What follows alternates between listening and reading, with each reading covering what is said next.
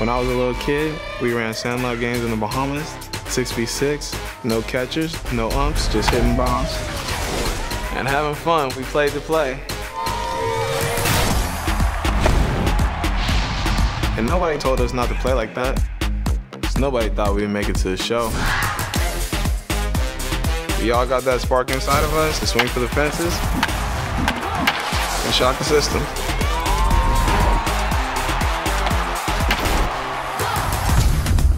And yes, sometimes we fall. It's a delay, not a defeat. The road to recovery isn't easy, but that only makes us stronger. So play your way, be yourself. Your path in MLB The Show starts now. Let's shock the system.